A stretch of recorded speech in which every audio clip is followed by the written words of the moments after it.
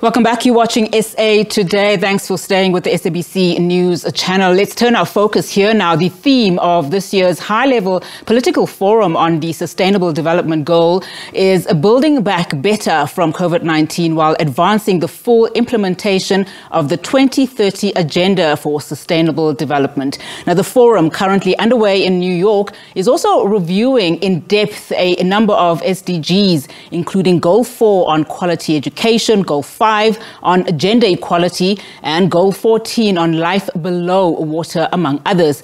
Now, leading the South African delegation at UN headquarters is the Minister in the Presidency, Mondli Gungubele, and he's standing by live with our correspondent, Sherwin Bryce-Pease. Sherwin, over to you. Unati, thanks very much indeed. And our venue for this discussion is the United Nations Correspondents Association, located on the third floor of UN headquarters here in Manhattan, New York. You correctly point out that the Minister in the Presidency, Mondli Gungubele, has been leading South Africa's delegation at the high-level political forum on the Sustainable Development Goals, essentially a gathering that seeks to build momentum towards the all-important SDG summit that the UN Secretary-General will host next year. Mondli Gungubele, the Minister in the Presidency, welcome back to New York. Welcome to the United Nations, and good to see you. Good morning, Sharon. Good morning to your viewership. Thanks for the opportunity. Minister, the Secretary-General, Antonio Guterres, told the forum this week, quote, "Our world is in deep trouble and so too are the Sustainable Development Goals, calling for resolve and solidarity to rescue the SDGs. In your submission to the forum, you state that rather than finding ourselves in the closing decade of implementation, we are back at the starting line of the 2030 Agenda. What are the implications of that for South Africa, given the context we are experiencing there, the burgeoning and palpable frustration that people are feeling on the ground?" Actually, it means we're back, Sharon, to be confronted with all the demeanors of a frustrated society, especially those who are historically disadvantaged, those who are on the negative side of the socio-economic infrastructure, access to water, access to sanitation, access to basic infrastructure for schooling. It means we are faced with those people whose hope is on the edge. The UN chief also warned, Minister, that the world faced cascading crises that are causing profound suffering today, essentially what you're telling me, and carry the seeds of dangerous inequality, instability, and climate chaos tomorrow. South Africa already witnessed elements of widespread instability last year. The climate crisis was brought into sharp focus by the devastating floods in KZN and the Eastern Cape earlier this year. Some believe, Minister, that South Africa is on a slippery slope and that these are the early examples of what is to come. What do you say to that? Well, I don't share that view. South Africa has got a history of positive leadership, positive... Not most recently, it doesn't. No, the symptoms that you have now, I want to argue, are not the symptoms of the majority of South Africans, but they are symptoms of something which is not going fine. South Africans have been in worse conditions than this, and South Africans, in a united way, have demonstrated their ability to get out of that trouble. Remember, pandemic, we never had an idea what kind of a monster that was. But in spite of what it exposed in as far as fault line in infrastructure, no access to water, poor environment, congested communities who could not even social distance, South Africans found a way, coherent as a nation, to actually survive. Now we've got highest percentage of immunity,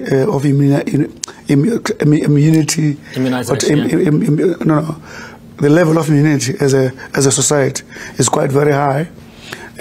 All those things have been achieved by a nation which demonstrated resilience in the face of unprecedented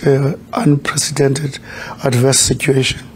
Minister, the South African country's statement to the forum says the following, calling this mid-pandemic situation where we find ourselves grave, and further compounded in the African continent by severe liquidity and debt crises. The pandemic, you say, is exacerbating poverty, inequality and unemployment, and has had disproportional impact on the most vulnerable countries and sectors of society, including women and the youth.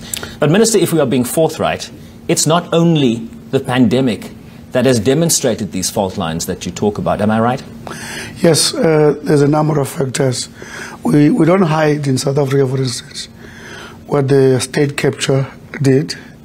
And even we've also acknowledged even the state, the capacity of the state, how it's been contributing to this. So we see it in that context, that the leadership of the President, Cyril Ramaphosa, focuses as one of the priority of the state, what we call capacity, skills, and access to skills and education, and economic transformation. Those are the apex sort of priorities. They respond to the underlying factors which actually made us have more negative consequences from the pandemic than nations that were better developed than us. But in the South African country statement, the focus is on what the pandemic has done in terms of why the SDGs have not been implemented to the extent that one might have expected. I'm saying to you that there are reasons that preceded the pandemic where the decline in terms of that implementation was there for all to see. Why not mention state capture and the elements of corruption that have permeated South African society and really impeded the South African government's ability to implement the National Development Plan, which I think feeds into the 2030 agenda? State capture, Sherwin, is a narrative that we have articulated and we do it every day. The only issue is that we didn't mention in the speech. But you know, it's not a matter that we hide. Wherever we speak, it's our ongoing narratives. Because one of the worst things when you are confronted with a challenge is when you demonstrate negation of your weaknesses, negations of all the fault lines where you work, not accepting your underperformance. If you don't accept your underperformance or your weaknesses, you will not give confidence to deal with those. Whenever in South Africa we confront the implementation of the economic recovery, dealing with the changing of structural reforms and making sure that our economic recovery is led through infrastructure, we've always said we are aware that we are confronted with a history which is more burdened by the consequences of the state capture. So the fact that we didn't put it here is no sign of an attempt to hide it. To avoid it, right. So, Minister, you'd agree that there's a critical need in South Africa today, in communities, for some, for the pressure points, if you will, to be relieved. Added on top of the inflation, on top of the pandemic, you have now pressures of inflation, high fuel costs, in addition to a power deficit in the country, leaving the National Development Plan really in uncharted waters in many ways. It's a decade old, and this thing is still not bearing the fruits that 10 years ago we were told would happen. I mean, who takes responsibility for that? As South Africans, we accept responsibility for our underworkings or underperformance. I've said that, but as you have already said, as we have been trying since 2008, remember since 2008 our economy has never performed, hardly performed beyond 2%, except recently in 2021. The issue of energy has always been one of those issues. Now we're confronted with the price pressures which are beyond our control, particularly emanating from the Ukraine-Russian situation. But in terms of what I would refer to as inflation differentials compared to other countries, I want to argue our prices are still better contained as compared to what I see outside South Africa. But I know South Africa are going through pain because of these prices. The former Statistician General, Dr. Paddy Lehohla, says the NDP was never implemented. This is what he said in January last year. He was speaking to SABC News. He said the NDP was never implemented. It was left on the shelves. So even the framing of a course correction is wrong terminology. So the framing shows the poverty of the NDP to actually confront the reality. Lehohla notes how key targets in developing South Africa have not been met. For instance, the target of unemployment was supposed to be at 14% 15% in 2015. We know it is now at around 34%, Minister. For education, the targets for successfully passing matric maths and science in 2015 were 198,000 and 186,000 respectively, against the actual numbers that were a quarter of that, 53,000 and 42,000. How are you going to reinvigorate the NDP? If you allow me to go back, Sherwin, that's why, under the leadership of this president, our focus is on state capacity. Because a number of those issues you're talking about is state capacity. My next question is here, does South African government have capacity? Regulatory costs, and your spectrum that took more than 10 years to be actually released, the rail infrastructure, which actually cost us opportunities we could have used even currently. Remember, the Ukraine-Russian situation created a new demand for coal, but because of the limitations there. So that's why the state capacity, that's why the skills, state capacity together with the skills, priority 1 and 2, together with the economic transformation, infrastructure-led, making sure that through a Vulindlela project, we are improving the structural reforms. There's a lot of improvement now in as far as the structural reforms are concerned, in as far as water issues, in as far as water infrastructure intervention, in as far as, I've already spoken about the spectrum, white paper on the rail, having actually created a situation where a third-party participant in the rail freight between the interland and what we call in the port, and also allowing a new partner in the Kabeja, what we call terminal in the Durban partnership, to ensure that there is competition. So there are interventions which take into account the issues that you're speaking about. But you agree, Minister, South Africa does face a capacity and a skills deficit, right? Especially in the public sector. That's our approach in terms of priority 1 and 2. One of the big topics of conversation in terms of the sustainable development context is the issue of climate change. You mentioned fossil fuels, the need to better manage our natural resources while changing our consumption patterns, particularly around fossil fuels. The South African position is that we should be careful not to advocate a one-size-fits-all approach to disinvestment from fossil fuels. That's in your statement. But the UN says that you are simply wrong, and that fossil fuels must be cut by 45% by 2030 with the aim of achieving net zero emissions by 2050. I put it to you, therefore, Minister, what is the relationship between South Africa's short-term and medium-term economic and employment needs and the climate catastrophe that the science tells us is coming? Well, South Africa is not in a contradictory mode in as far as those are concerned. There's unanimity in South Africa in as far as decarbonation towards 2050. The net zero carbon 2050, we are committed to that. All stakeholders, what we call labor federations, business, the state, there is no debate. The only debate that could actually, that tends to manifest, is in how best to walk in that direction. You just leave coal. That's why we say just transition. Right. Common but differentiated. Yes. Now, when we say leave no one behind, as we talk about moving away from coal, there is some Gungubele in some rural area who has got no other alternative. Coal is the only way of giving fire, paraffin, and so on. As you move ahead, you create a new economy, a new infrastructure, that as people leave their old way of heating their stove and so on, there's opportunities for them to sustain them at work. We're not only confronted by that, by the way. You know, no less than 34% of South Africans are unemployed, about 10 million. So in other words, as we move forward on a decarbonated process, we make sure that everyone see hope in the new direction, because the worst thing, the least you cannot afford, is when majority of South Africans, as we speak now, 20% of South Africans are in the hold of the wealth, 70% of the wealth of the country.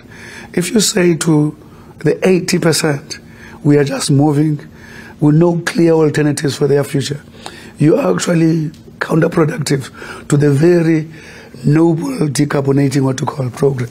So South Africa needs a renewable energy revolution, is what you're saying? Yes. What's that looking like?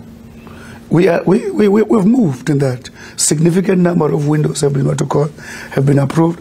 Now, as we speak now, during this current crisis, we are also accepting that the speed in as far as allowing more renewal, entrances should be changed. We are also dealing with, you remember the president would have said from 10 megawatts in the embedded generation to 100.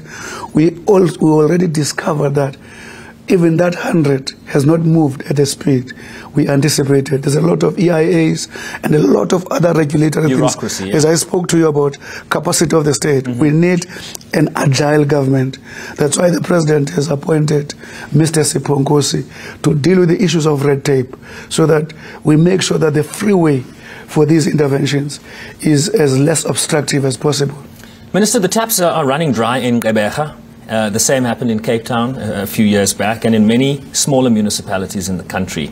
You can't achieve the SDGs if you don't have access to reliable water provision. You can't achieve the SDGs if you have stage 6 load shedding, with no real timelines for when that reliable power will be generated. You say the SDGs will only be attained if there is adequate provision of predictable, appropriate and accessible means of implementation support to developing countries, especially to Africans and so on. But you also need, you touched on this earlier, you also need competence in the public service. Does South Africa have the requisite competence and skills, particularly at the local level where the SDGs, where the rubber hits the road, essentially, right? You know, in our Vulindlela approach, which is turning around the structural reforms, one of the areas of that reform is allowing skills to cross our borders into South Africa. You remember, we have to balance between ensuring that the only skills we get in South Africa are those which we don't have. Already, there is an agreement on the type of skills that we should source from outside. At the same time, we are reorganizing our TVET colleges. We are reorganizing, even ensuring that our education is aligned to the economic demands. Remember, it's the 4th industrial revolution. We are going very deep into the IT area to make sure that, just recently, the Minister in Communication tabled before the government the SA Connect, in other words, internet penetration throughout the country.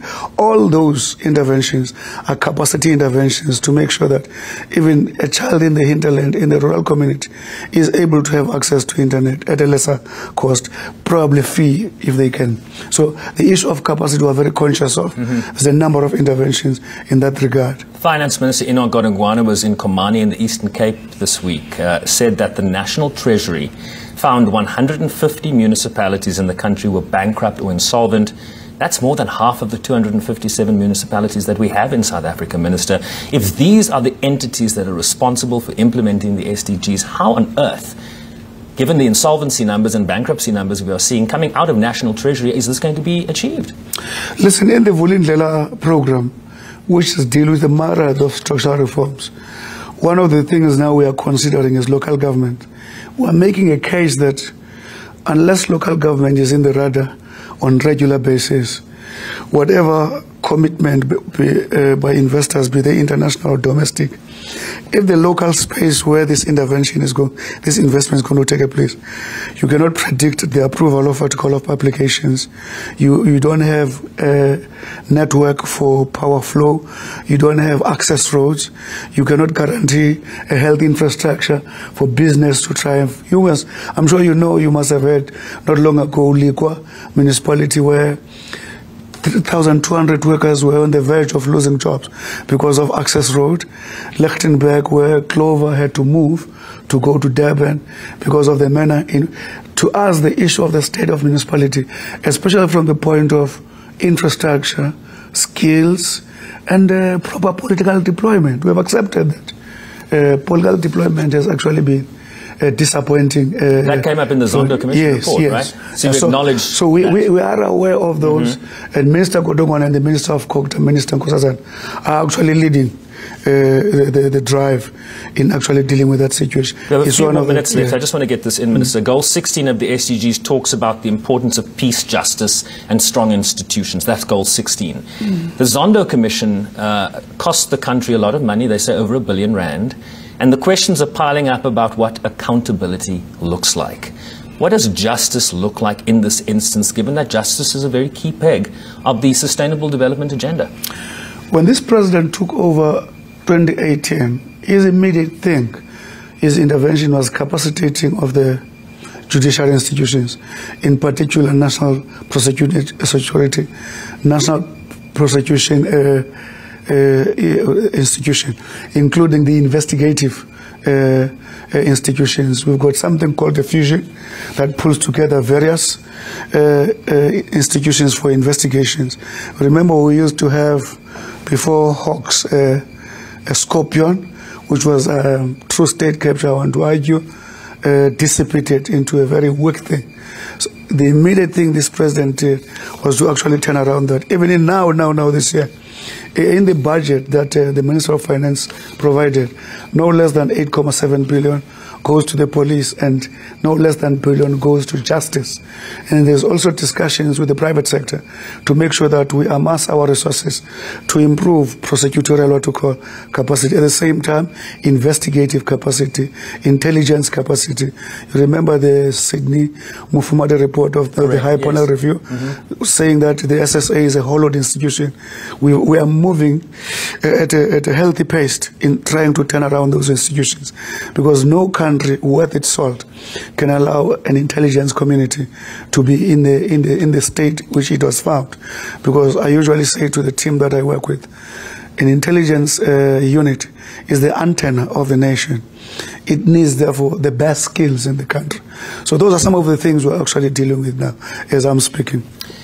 You say that the Russia-Ukraine war severely eroded renewed hope for the global community emerging from COVID-19, eroded hope and divided the world once again, and diverted us from the SDGs common agenda. Greg Mills of the Brenthurst Foundation writes in Daily Maverick this week that Africa's response to the Russian invasion has so far been weak. Has the time come, Minister, for the posture of countries like South Africa and others on the African continent to change, given the links that you yourself have drawn between this war and rising food costs and energy costs and many other factors that are impeding social development on the continent? Well, if you look at our priorities, Sherwin, priority 7 is about better Africa and better world. And South Africa's philosophy is that a prosperous society is a peaceful society.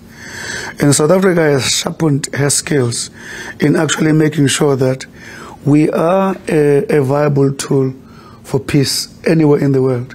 And to retain that status, we always have to make sure that both conflicting parties see us as thus. Because immediately you go in a fighting situation and try to think that you want to choose who is better, you have actually cost yourself the opportunity to actually make it. South Africa has got a history in as far as that. In the Ireland, we were there. In Saudi Arabia, I can list a number of countries. The reason we're being called, we have passed the test of being objective and neutral at all material terms, because whenever these countries are fighting, there is no innocent what to call. But as a UN member state, you would agree that only one country has violated the sovereignty of another country that violates the UN Charter. As a signatory to the UN Charter, which South Africa is, you can agree, Minister, that only one country here has violated the sovereignty of another country, not so? Our attitude is that it doesn't matter who you are, whether you are a friend of South Africa. Anyone who destabilizes society, who is responsible for the killing, we always are going to frown upon that. But who is really responsible for conflict is a position we are very careful in taking, because we want to assist in the reconciliation of that situation. Minister, thanks for coming to visit with me. We really do appreciate it, and I wish you every success on the remaining time you have here with us in New York. Thanks for the opportunity. Thanks very much. Minister Mondli Gungubele, don't move. South Africa's Minister in the Presidency speaking to us here at the concludes today the high-level political forum on sustainable development that now sets the path towards that all-important SDG summit that the Secretary-General will be hosting here in New York. And of course, with 8 years to go until that 2030 deadline, countries are finding the going tough in terms of implementation of the SDGs, and South Africa certainly, Unati, is no exception. Back to you. Fantastic. Sherwin Bryce-Pease there in conversation with the Minister in the Presidency, Mondli Gungubele. Of course, the Minister touching on some pertinent issues that are currently affecting South Africa at this point in time. Of course, the forum, which is currently underway in New York, also touching on a number of issues, reviewing in depth a number of sustainable development goals, including Goal 4, which is on quality education, and of course, Goal 5 on gender equality, and Goal 14 on life below water, among others. We'll be watching and monitoring that very closely.